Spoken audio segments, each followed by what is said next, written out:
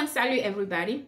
Question of the day is, how do I give my job 120% all the time? Welcome to my channel, Next Quarantine Survival Gear. If you have not subscribed already, or you're new to my channel, I am urging you to subscribe right now. Subscribe right now. Subscribe below. Share this video, like if you do like it, and please check out the rest of my videos. Thank you so very much. So question of the day is, how do I give my job 120% or 10% all the time when my job is not treating me right, when my job is not deserving of my 120%?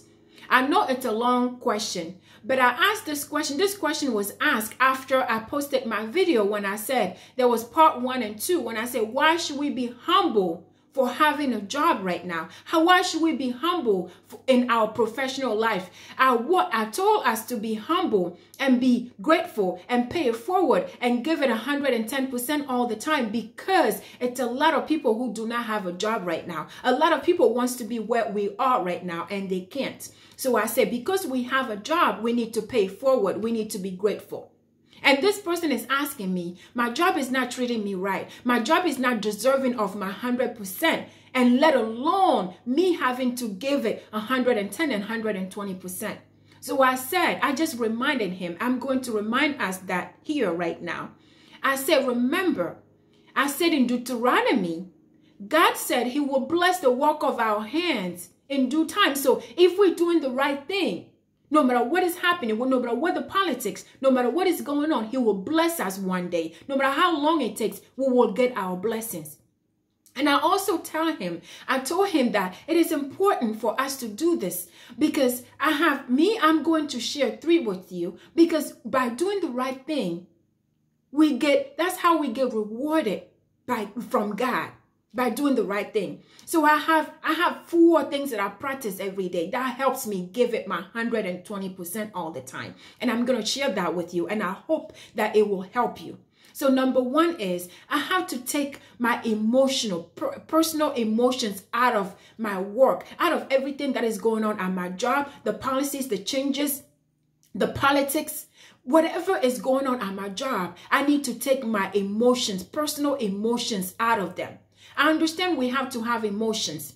As human, we have to act as human. We have to have compassion. We have to love. We have to have love in order to do our job properly. Especially if you're a people leader, you have to have all of these feelings in order to do your job correctly. But I'm talking about when we feeling like, because somebody got a promotion over me, or because the policy changes, because this thing or that thing happened, is because somebody's out to get me personally, or because somebody does not like me personally. We need to take those emotions, personal emotions, out of the decisions that are being made in our job. We need to stop thinking that they out to get me. They don't like me. We need to take that out of it. So the first thing is, you need to take your personal emotions that are clouding your judgment, clouding your feelings out of your professional, your business, your work. You need to take them out of it. If you need to, ask the right questions. Go to the right people and ask them, why is this decision made? Why was this changes made? That will help you stop thinking that is personal.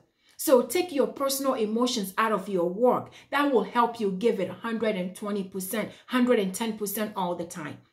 The number 2 thing that I practice every day is, every morning I ask God to give me spirit humbleness, spirit humility. That way, because it's in our nature to complain, to be angry, to reject things all the time. So I want God to help me with spirit humility, spirit humbleness, so that I can be humble, I can be grateful, I can be thankful for what I have, in order for me to give it my 120%, my 110% all the time.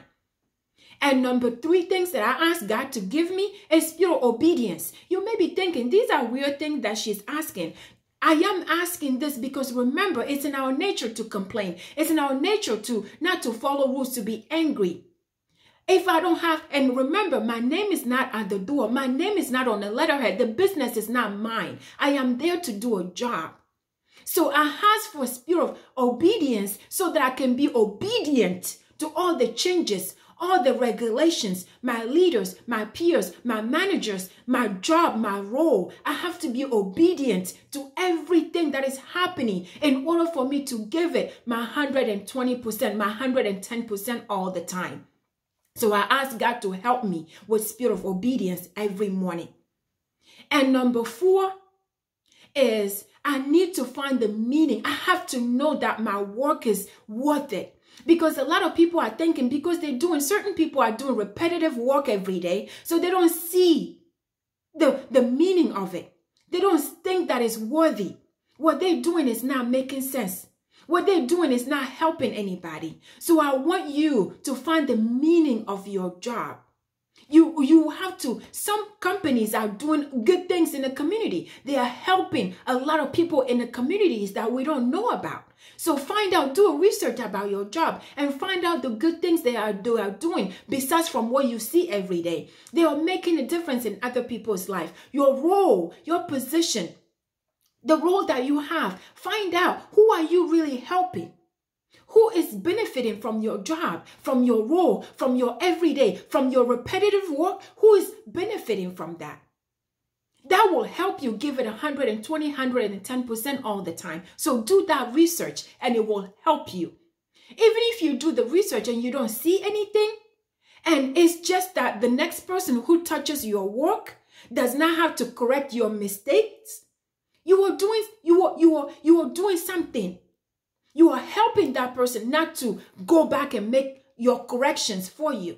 So find something meaningful about your job so that you can give it 120 and 10% all the time.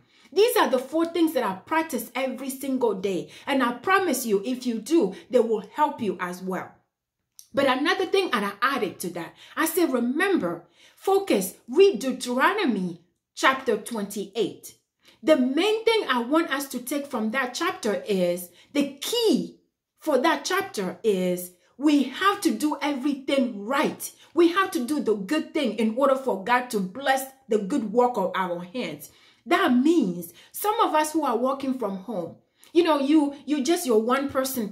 Nobody's watching over you. Nobody's on your shoulder looking at what you are doing. No matter where you are, no matter what you are doing, you have to give it 110 and 20% all the time. You have to do it rightfully.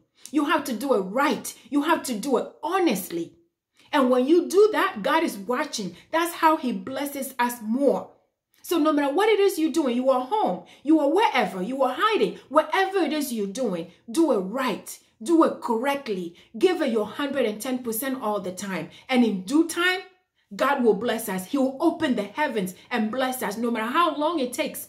No matter how difficult, no matter how impossible you think it looks, he will bless the good work of our hands if we do it right, if we do it truthfully, if we do it rightfully, if we give it our all, he will bless us. So I want you to join me. If you are feeling this way before, if you're feeling like this person is feeling, I want you to practice this with me. Change your perspective and practice this and do this every day. These things that I listed, do them every day. Join me and practicing these every day, and I promise you, your life will change. You will try to give it your 110, your 120% all the time. So will you join me?